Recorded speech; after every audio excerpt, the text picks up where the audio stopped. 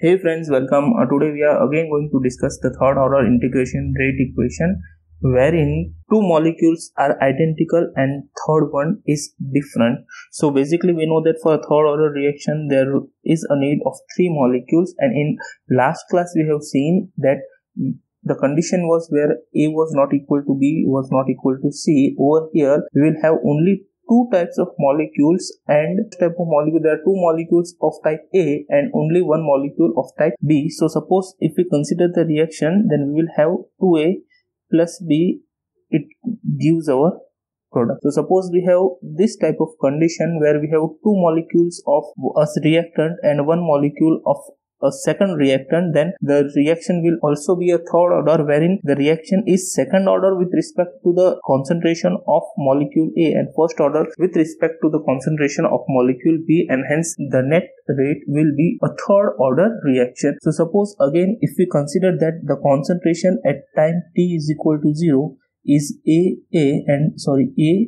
this is B, and the concentration of the product is 0, and suppose if we consider that at any time t certain amount of product is formed, so the concentration will be A minus 2x, this will be B minus x, and x will be the concentration of the product, and hence the rate of the reaction is given by, as we all know, that dx by dt is equal to k into, it is, we can say that A square into B, wherein it is second order with respect to the concentration of A and first order with respect to the concentration of B, and hence we can write k into A minus 2x square into B minus x. And further if we rearrange this representation, we will have dx upon A minus 2x into B minus x, and that is equal to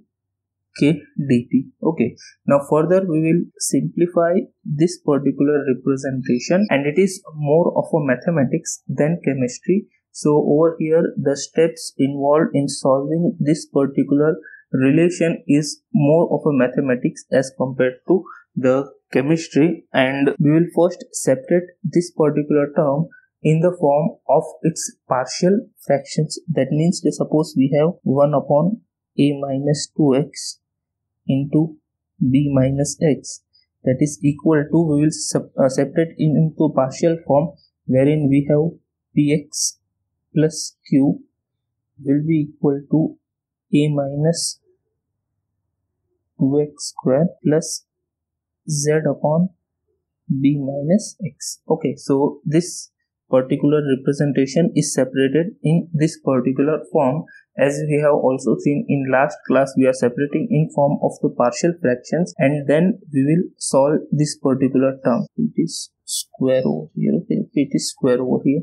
So in order to solve this, we will multiply the numerators on left hand side and right hand side by A minus 2x square B minus x, and hence this term will become 1, and that will be equal to px plus q into B minus x plus z into A minus 2x square. So this will be the terms, and further when we simplify this, we will have pxb minus px square plus qb minus qx plus, now this is A minus b whole square, so it will be A square minus 2ab plus b square, and hence this is z, so we will have za square minus 4exz plus 4x square. Okay, so this will be the terms, and further we will take all the terms with x square together, all the terms with x together, and remaining terms will be taken together. So first if we take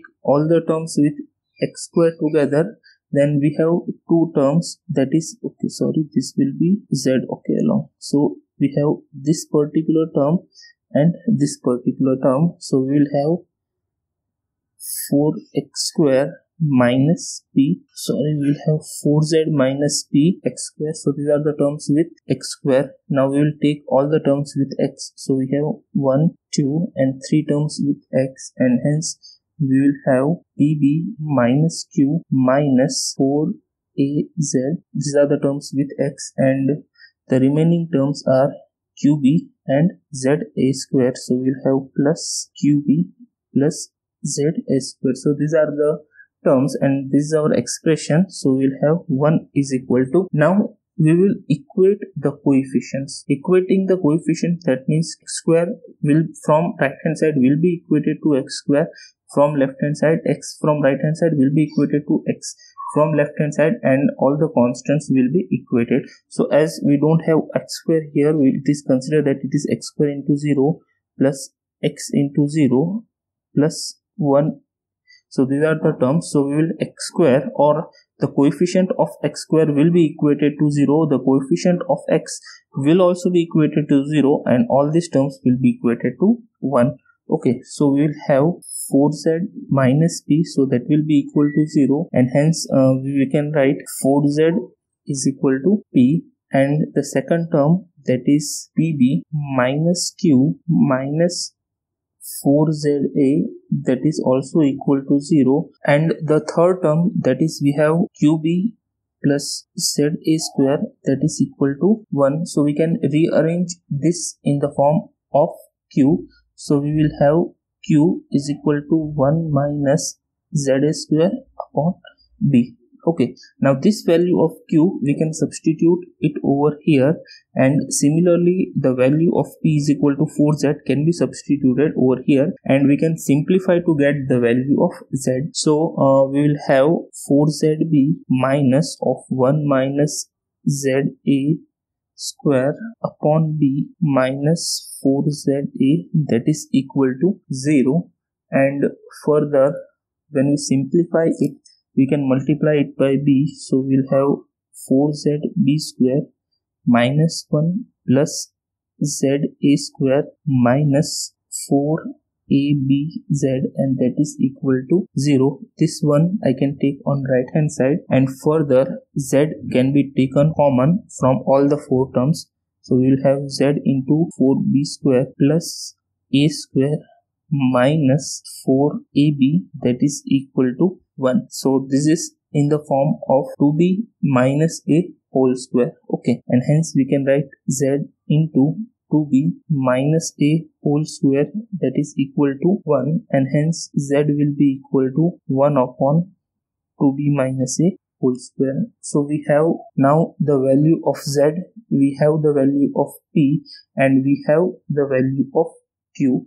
Okay, so all these values we can substitute in our this particular expression. Okay, we have the value of p, that is 4z, also we know the value of z, so we have the value of q, that is 1 minus za square by b, and again we have the value of z, so that also can be substituted, and also we have the value of z. So all these values of p, q and z can be substituted in this particular representation, and then it can be integrated. Okay, so we had integration 0 to x px plus q upon a minus 2x square dx plus integration 0 to x z upon b minus x dx, and that is equal to k integration 0 to t dt. Okay, so this is the expression that we have, and now we have the value of p, q and z. So the values of p, q and z will be substituted in this particular representation, and hence we will have integration 0 to x. Value of p is 4z and value of z is 1 upon 2b minus a square.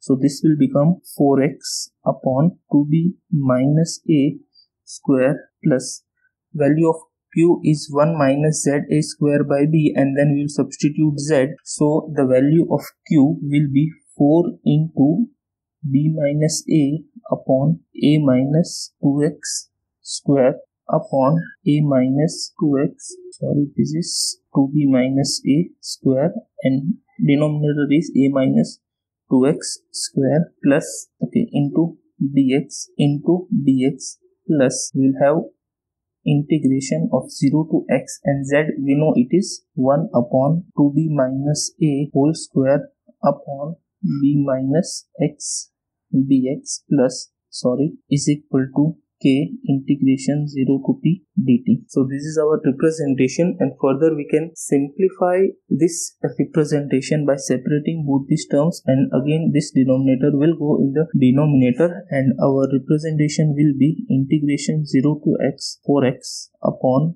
2b minus a square into a minus 2x square dx plus integration 0 to x 4b minus a upon 2b minus a square into a minus 2x square plus we have integration 0 to x dx upon both these terms. Okay, and that is equal to k integration 0 to t dt.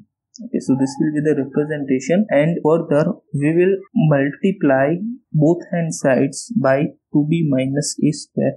So all the terms, that is 2b minus a square, or we can do 2b minus a square, can be taken common from all these three terms, and then it will go in the multiplication. So our representation will take the form 0 to x 4x upon a minus 2x square plus integration 0 to x 4b minus a upon a minus 2x square and plus integration 0 to x dx upon b minus x, that is equal to, we will have 2b minus a square k integration dt. So this will be the representation. Now in order to solve this particular representation, we need to individually solve all these three integrations, and I will be putting a link in the description wherein I have in detail shown all these integrations. Okay, the first integration can be solved by taking a minus 2x is equal to theta. So x will be equal to a minus theta by 2, and further when x is equal to 0, theta will be equal to a, and for x we will have theta will be equal to a minus 2x. So in place of x we can substitute a minus theta by 2, and similarly for dx we will have minus d theta by 2, because for dx a is 0 and then it is constant, so it will be 0, and then we will have minus d theta by 2. So for dx over here, sorry, I just forgot to write dx. So for dx we can write it as minus d theta by 2, and all these values we can substitute it over here, and then we can simplify this particular integration. Talking about the second integration, b minus a term is common. Okay, and b minus a term can be taken outside, and hence we are left with 4 dx. Okay, so 4 dx can be solved by taking, that is, suppose we have minus 2 differentiation of a minus 2x, so this will become differentiation of a constant is 0, and this will become 4 dx. Okay, so in place of 4 dx we can substitute minus 2 times differentiation of a minus 2x and then solve it.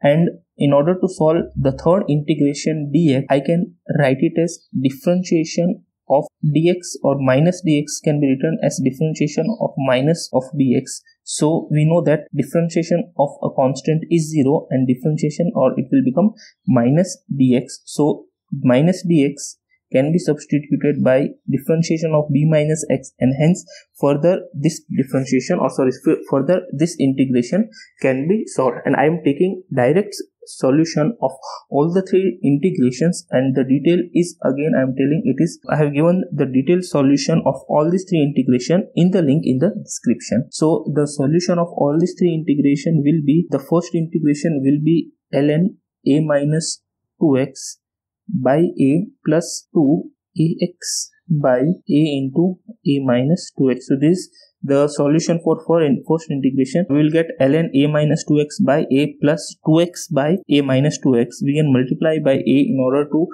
get our answer easily. So I am multiplying and dividing by a in this particular term. Solution for the second integration term is we'll have 4x into b minus a upon a into a minus 2x, plus the solution for third integration is ln of b upon b minus x, and that is equal to, we will have 2b minus a square kt. So this is the solution of this particular integration. Now we just need to simplify, this particular representation, and again we know that ln of addition is a multiplication function, so we can write ln of b into a minus 2x upon, we will have a into b minus x, plus when we simplify both this will be 4xb minus 4ax and plus 2ax. So we can take 2x again will be taken common out, and we will have 2b minus a upon, and the denominator is common, so a into a minus 2x, and that is equal to 2b minus a square into kt. And further we can take this term and t in the denominator on the left hand side, and hence we will have k is equal to 1 upon 2b minus a square into t into we will have ln of b into a minus 2x upon a into b minus x plus 2x into 2b minus a upon a into a minus 2x. So this is the integral equation for the third order reaction, where we have two molecules, or where we have two identical molecules and third molecule is different. So where the concentration of molecule A is 2 times, or where we can say that the rate of the reaction is second order with respect to the concentration of molecule A, and it is first order with respect to the concentration of the molecule B. So it is a bit tedious and mathematical expression, but many times it is also asking CSIR net. Hope the derivation was clear. Thank you very much.